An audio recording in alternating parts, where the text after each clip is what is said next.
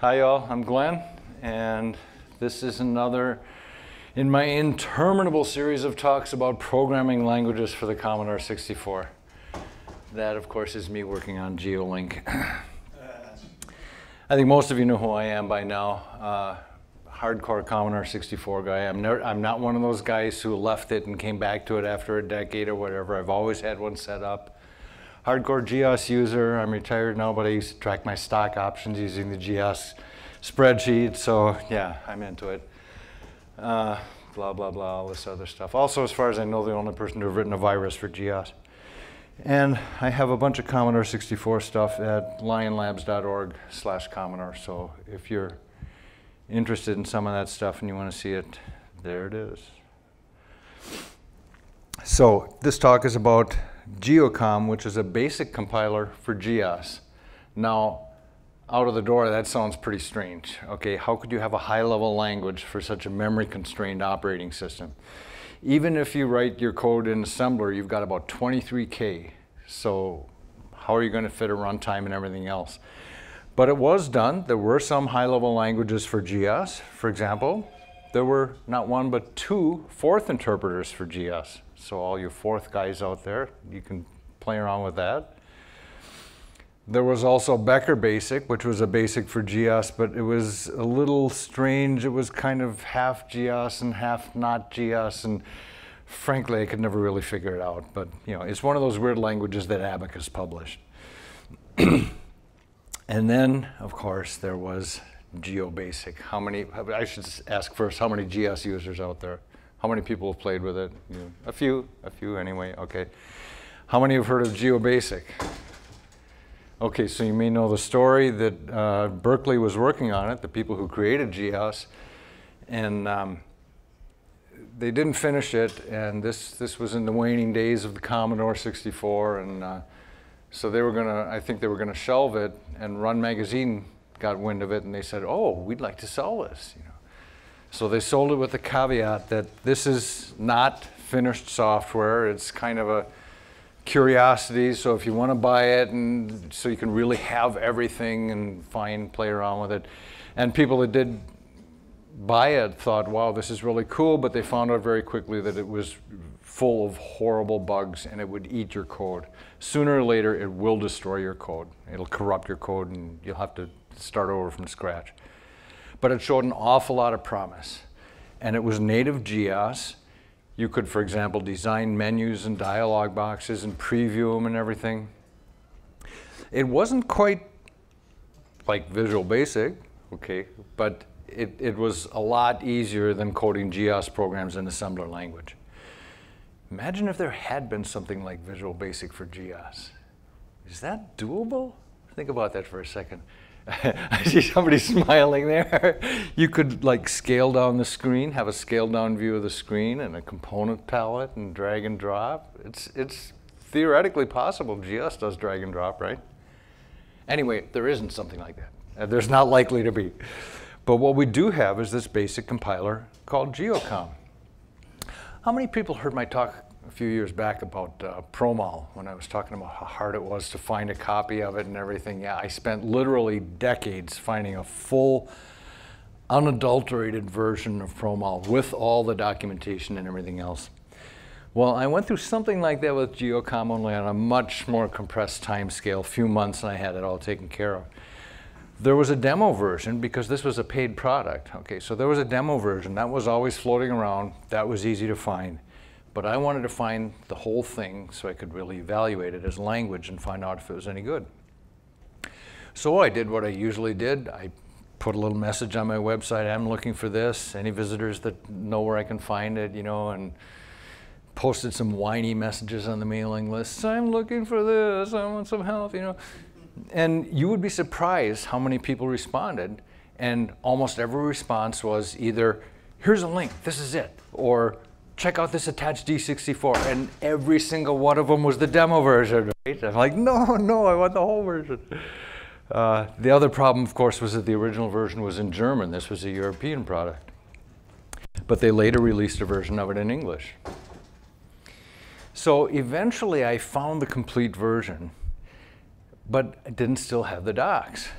And I got an email from Alan Dickey, and he said, you know, Bo Zimmerman acquired my entire collection, and I know that there was a copy of geoCom in there with a printed copy of the docs, the complete thing, you know.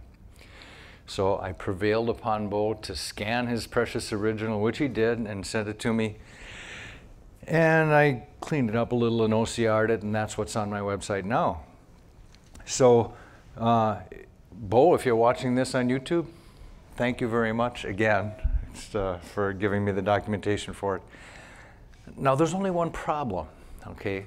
This was translated from German into English clearly by someone who is not a native English speaker. So the English is, shall we say, not exactly idiomatic. In fact, it looks something like this here. Well, I exaggerate, of course. I mean, it doesn't look, you know, and I don't mean to make fun of these guys because they really did a bang-up job and it's a really good product, but this is actually what the manual looks like. And as you can see, it's very professionally produced. And, you know, I'll make a lot of raised eyebrows and stuff as I discuss the program syntax and everything. But really, props to Falk Rehwagen and Dennis Taylor because they did a tremendous job on this. So what I propose to do is to talk a little bit about the language, syntax, tooling, stuff like that. And then I'll talk about how well it supports GEOS, because that's like kind of the main idea. If it's a nice basic and you can't write GEOS programs with it, it's not much good. And then I've got a little demo that I'd like to show. So first of all, program organization. Your geoCom basic program has to be written in a couple of sections. The first few are pretty short, but there's a definition section. Contains program name, permanent name string, author, some other things. GEOS users probably recognize that as the contents of the file info block. Okay, so that has to be at the beginning. Then there's another section, and none of these are delimited by headers or anything. You just have to have the right commands in the right order, where you have your declarations. Okay, so all your variables, labels, bitmaps, and a lot of other stuff has to be declared before they're used. Then comes your code. The last section, the biggest section, obviously, is your actual code. Does this remind you of anything? Somebody said it already. For those that don't know, this is Abacus COBOL for the Commodore 64, which I've been threatening to give a talk about for years. Maybe I'll do it sometime, I don't know. So yeah, it is something like COBOL. Now, as far as the language itself is concerned, this is a basic with no line numbers. Oh, yes. Backquote delimits a comment, but be careful. If your comment contains a colon, that'll be taken as end of statement, and the rest of your comment will be taken as your next basic statement, so look out. Keywords must be in uppercase. Variables must be in lowercase. Now, there are several things about the syntax that I think kind of share a common thread, and my guess here, and I'm just guessing, but I'm assuming that this is to make it easier to write the parser and the lexer and all that kind of stuff. I mean, if you only have to look for capital letters and then check those against the table, it's probably easier. That's my guess anyways. Like I said earlier, you must declare all variables and labels. Subroutines, no local variables. So you don't have variables that are local only to the subroutine. You can't pass and return variables. In other words, it's old-time basic, right? So if you're going to pass and return variables or use variables only within a subroutine, they have to be global variables. That's not too bad. We're used to that. We're retro. Yeah. It's got looping constructs. It's got some of the, I guess you would say, more modern looping constructs like repeat until and while loop. It does not have a for next. Isn't that odd? A basic without for next? Yeah. I don't know why. Maybe it's harder to write than the other ones. I don't know. And you know, in practice, the repeat until stuff isn't that hard to write either, because you just say, you know, I equals 0. Repeat blah, blah, blah, blah, I equals I plus 1 until condition, right? And even the I equals I plus 1 thing goes faster because there's a keyword inc for increment, right? Which does probably just what it sounds like in machine language once it gets compiled. So the loops run pretty fast. You'll see when I run the demo program that it does really run pretty quickly. I'm not really even going to get into this. There is some support for assembly language modules, but they don't even say very much about it in the manual, and presumably it's one of those things where you have to put a jump table at the beginning of your assembly code and, you know, that kind of thing. So, syntax. Okay, so now I'm going to be, you know, raising my eyebrows a little bit. Again, this is a tremendous product. It really is a nice little compiler, but, you know, things that make you go, right? So repeat all expressions must be in parentheses. So this is perfectly good. If you write that without the parentheses, you'll get an error at compile time. Arrays. My eyebrows are going up again. There's no dim statement. Instead, it's row. Okay, so row 6 int var I declares an array of 6 integers named I. And the syntax to reference the element of an array, angle brackets. Not only that, but guess what? It's treated as though it were an expression, so you have to put parentheses around it. But okay, you know, this is not that hard to get used to. I mean, think about it for a second. Every basic you've ever learned is its own dialect that's different from every other basic, right? So yeah. Strings, okay, strings are null terminated, and you declare them with their maximum length. So that's a little different than the usual basic stuff. That semicolon is unusual compared to the syntax for the other keywords, but you know, there you have it. That declares a string of maximum 63 characters. And there is string concatenation. So for example, if you have 3 strings A, B, and C, and you want to say C equals A plus B, you could do that. That is, if you go C equals A plus B, right? Now, I could not find anything like print using when I went through the manual, and I don't think it's there. But there is something really cool. If you think about GEOS, when you're printing to the screen, you're printing using a proportional font, right? And proportional fonts in GEOS can be styled. So you can use this escape syntax, print, boldface, select race, back to plain text. And that, I think, is pretty cool. That's my favorite one. So the syntax, a little weird, but nothing that anybody who's written any code ever can't figure out. It's not that bad. As far as the tooling is concerned, source code is entered in GeoWrite, which I think is a great thing. GeoWrite is the word processor that ships with GEOS. I think that's a great thing. You can open a footer and put the page number on the bottom. Great for reading error listings. You can, oh, you know what I was going to do? The demo program I'm going to show, I printed out some copies of. So why don't we just pass some of those out so y'all can look at them. Just pass them around.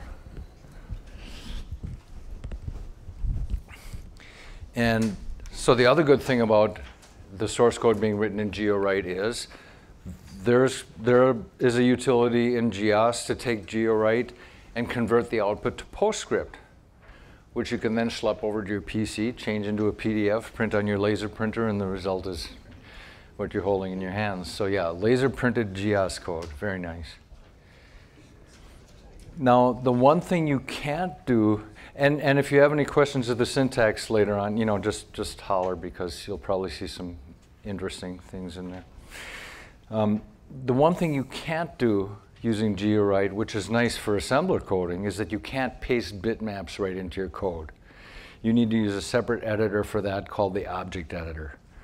And that's used to create menus, dialog boxes, fonts, which they don't recommend including in your program because of the memory constraint, arrays of constants, bitmaps, sprites, and some other stuff. But there's unfortunately no way to print out one of those object files. So for example, when you see the demo program, I put a menu up on top of the screen, and then I put the traditional header on top of the screen with the horizontal stripes, you know, and the name in the middle. I had to figure out where the stripes should start. Well, it starts right after the menu. Okay, well, what's the right edge of the menu? Gee, I don't know. I had to go in the object editor, look up the menu definition, and write down the number, you know, how many pixels. So it's, okay, it's 48 pixels wide. So that's you know, if somebody got interested in geocom and wanted to write a little tool for it, that would be a great one to write. You know, read an object file, print out a summary of it. Oh, this one is nice.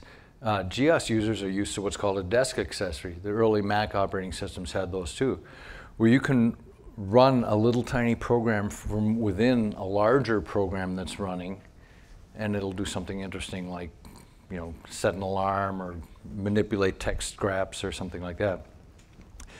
Normally, when you're coding an assembler, for example, if you're using GeoWrite, you're writing your assembly code, you're ready to assemble it, you exit the word processor, you go back to the desktop, you're loading the shell, then you go and you load the assembler. When you're done with that, you come back and you load the shell again. This desk accessory makes it possible to go straight from your source code to the compiler, so you save a little time there. That's a really nice thing. And in fact, it even knows whether or not you've saved your source before you invoke it. That one worries me a little bit because it seems to me they have to know the internals of GeoWrite to do that, right? They've got to know where the dirty flag is to be able to do that and check it. It makes me a little nervous, but I've never seen it fail, so. Here's one little downside. The compiler will fail with an error if you try and use it on a micro IEC.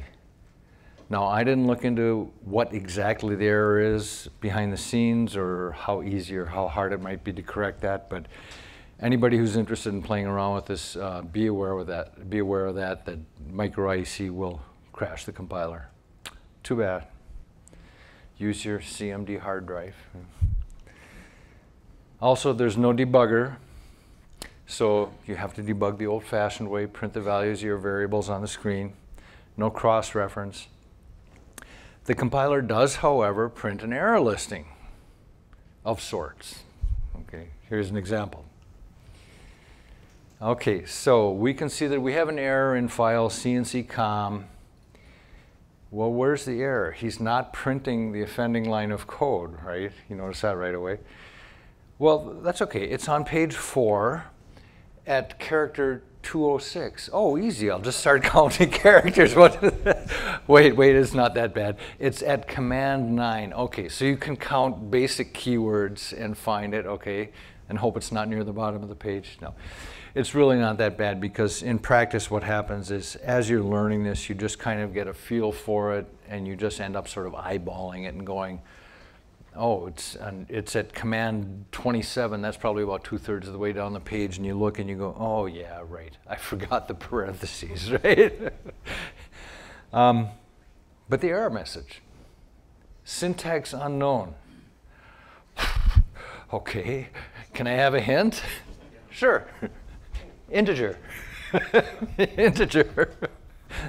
Well, that's not as bad as it looks either, because what that's telling you 99 times out of 100 is that you provided an integer. You passed an integer when you should have passed a byte.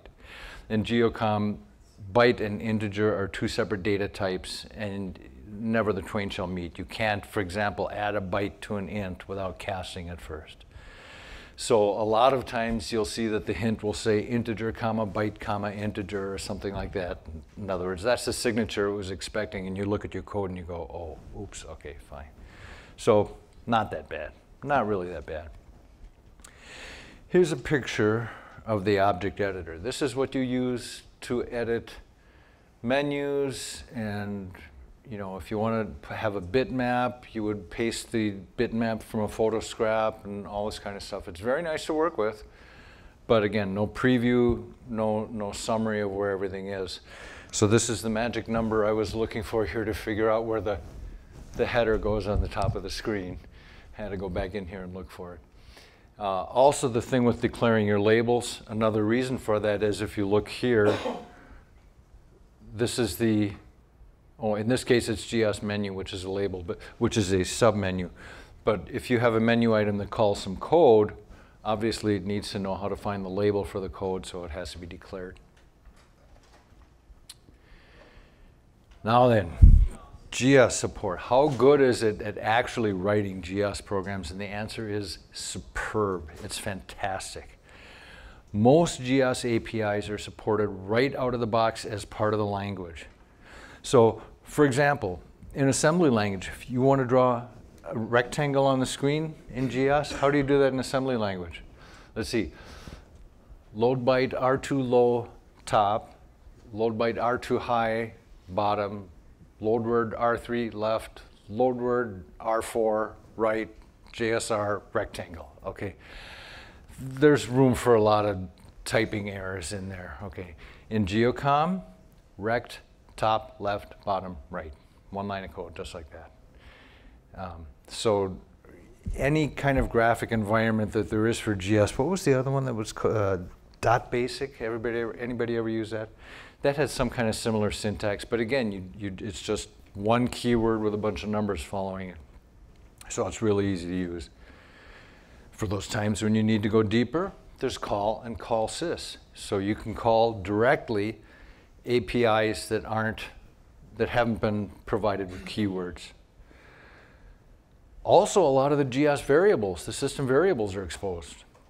And with a lot of those, it's baked right into the language. So for example, if you need to pull the mouse position, you just say if mouse Y less than 40 or whatever, and mouse Y is a keyword. If you know GEOS assembly, that's something that has to be in your include file.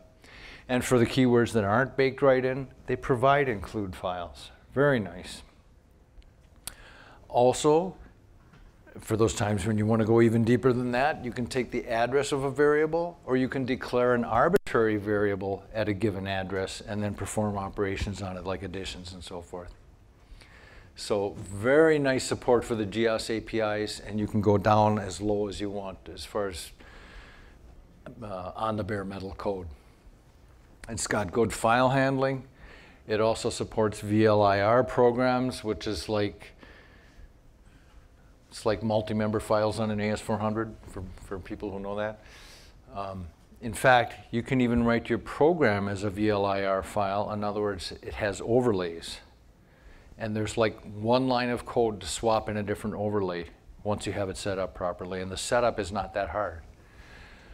So that's a really nice thing to have. That's, again, not something that I played with, but it really could help you get past the memory constraints of GEOS. Here's a really neat thing. It supports processes. That's like one of my favorite things about GEOS. Who knows what a GEOS process is? Processing I like to think of as, it's like, you've heard the term cooperative multitasking, okay? Processes are like cooperative multi-threading. You hand GEOS the address of a callback routine and you say, I would like you to call this every X number of times through the event loop. And it keeps doing that. So you can do that. You define the process in that object editor, and then you just say, process 1, that turns it on. And I did that in the demo program. I'll show you that in a little while. It's also got support for graphics printing. Like I said before, I don't think there's a print using, but there is an L print, and you can dump bitmaps to your dot matrix printer with this, okay? We all have dot matrix printers, right? So that's another thing that it supports. So all in all, you want to write GEOS programs with this, really easy, really full-featured thing to do. So now, the big question, how much memory do you have for your program? It's got a 9K runtime, okay, 9K. So that's because all that stuff is built in, right? But that means your code can be a little smaller. But 6K, and then there's room for the constants and variables, but these boundaries are adjustable. So if you find that that's not enough, you can tweak them a little bit. And of course, like I said before, you can write multi-module programs with overlays. So this all tends to mitigate the memory problem. And you'll see that I did some like moderately interesting stuff in that demo, and yet, well, I'll show you. Here's a screenshot from the last compile I did of my demo program just before I packed up to come here. And if you look at the stuff in boldface here on the bottom, the code that I used came uncomfortably high to the upper level of 4,000 hex, right? Uncomfortably high. But now look at the constants, okay? I was under half. I used under half of that. So I can get back 2K right there. Look at the variable pool. just over a quarter. So I could probably get back about 3K there, depending on I don't know what the granularity is of those divisions. So that's one way that you can get a lot of memory back. Makes it not so bad. And of course, you can do all these wonderful things when you're done. You can save the program, run the program. It really, they really made it as much as possible. They made it so that you don't have to go back to the desktop and reload the shell. You can go back to the other programs. So it's demo time, and yeah, I'm doing pretty good on time, so I'll be able to have a good demo. This is the directory page of geocom as it's distributed. Oh, I have color now. Oh, that's my slide. I'm thinking, oh yeah, it's a commenter screen. But you know, here's geocom. Here's that desk accessory that starts geocom from within another program. This is that object editor that I showed you a screenshot of. This one, it's not like a linkage editor kind of linker, but it just tacks on your assembly code as a VLIR module. That's what I was talking about before. I don't want to go too deep into that, but anyway, that's that. And let's have a demo. Let's have some fun. So let me push a button here.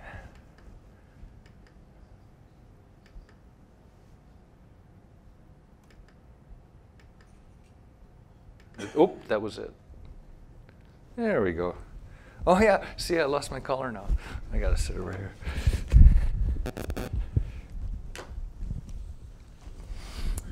All right, so this is the source code that I wrote, and these are the 3 object files that I split up according to what they all contained.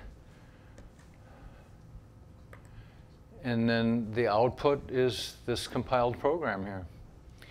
So instead of writing like the Great American Program or the Killer GS app or something like that, I decided to just write something fun and write basically the same program I wrote many years ago in my COBOL class, which is a character generator for Castles and Crusades. If you don't know what that is, it's like Dungeons and Dragons. It's like a subset of Dungeons and Dragons.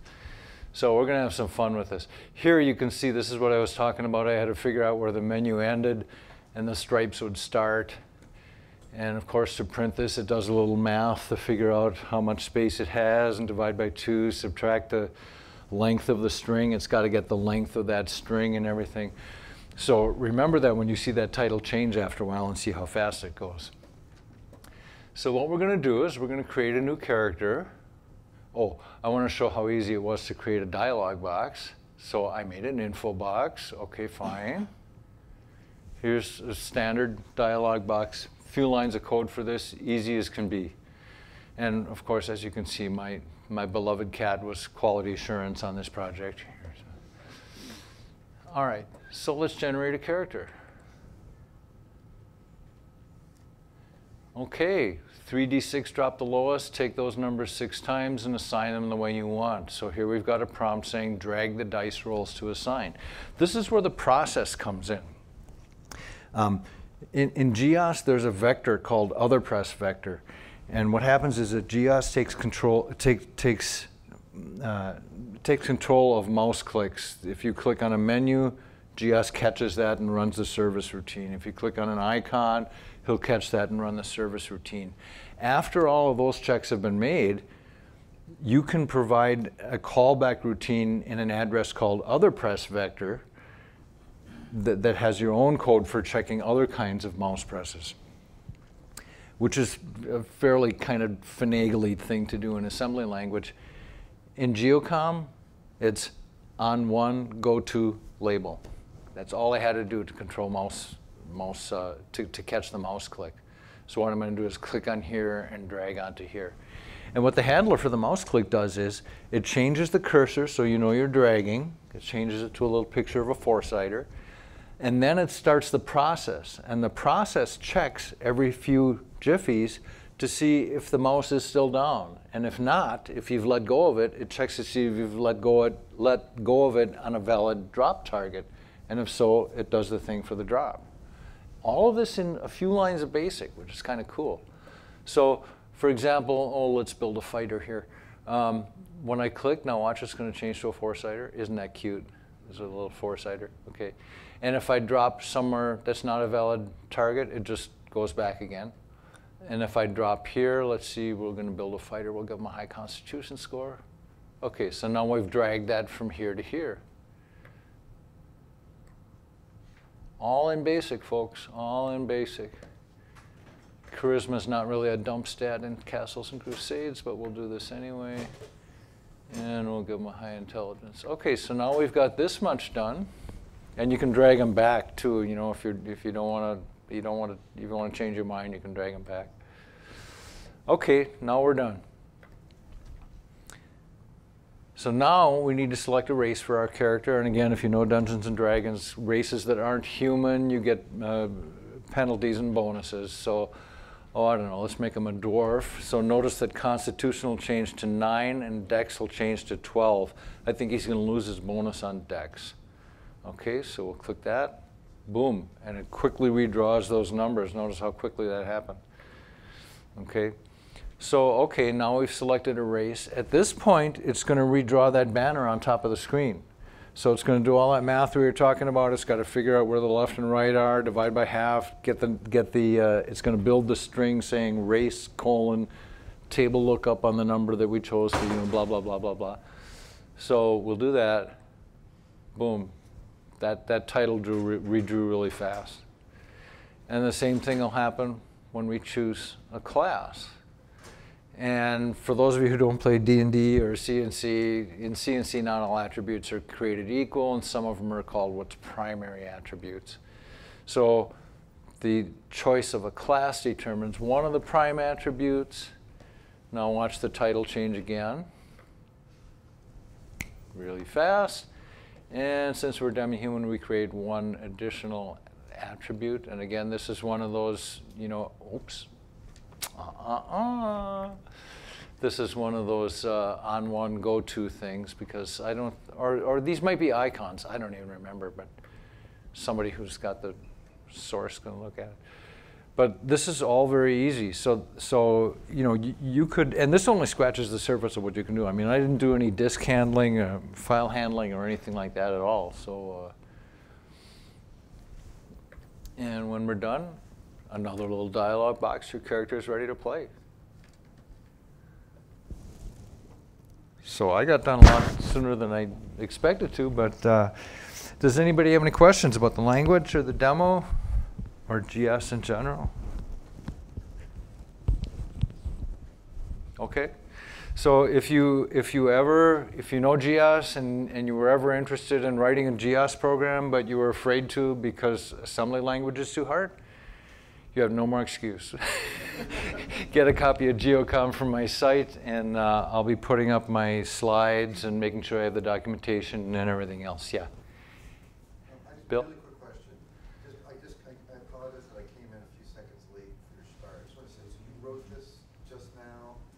I didn't write the compiler, no. Okay, so could you just briefly summarize where the software came from and where to get it? Okay, this is a picture of the, oh, yeah. On my screen it is. Still not uncovered. Yeah, it's still not uncovered. I don't know what I'm doing wrong.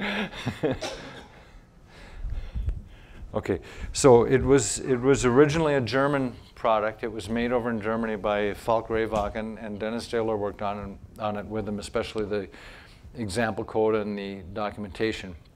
And it was a for sale product over in Germany, and I don't think it was heard much of over here in America. But you know, eventually, as it happens, these things, they stop selling them, or you know, nobody's buying them or whatever, and eventually everything becomes available on the internet, as we know. Yeah. I have a Unix build for a rainbow, you know, it's hard to track it. There's lots of that kind of. Thank you. Yeah, and if you're looking for it, you can find it on my website, lionlabs.org/Commodore. There's a link at the top of the page that says operating systems and compilers, and then go to that page, and then there's a link that says GEOS. So on GEOS, there's a link near the top to point to geocom. And like I said, I'll put my slides on as well. Yeah? As someone who hasn't used GEOS I know there were some kind of updates, and then there was wheels or something that came along. Could you write for? I mean, is this geoCom? Is it going to be if you wrote something, would you be able to use it with some of those later updates, or if you kind of use the? Yeah, as far as I know, it should run under any later version of GEOS. You know, like Wheels or Megapatch or probably any of those. I know there were some of the larger, more complex programs that actually had to be patched to run under Wheels, but these are pretty straightforward programs. I mean, it doesn't seem to be doing anything special. On the other hand, there's that weird thing with the compiler crashing on micro IEC, so I don't know. But I would not expect there to be any problems. Again, all those APIs that are exposed via keywords, that's just standard GEOS programming stuff. There's nothing weird about it. You know, it's not like you're writing a new device driver or anything like that. So it should work on any version. Thank you. Anybody else? All right. Thank you very much for your kind attention.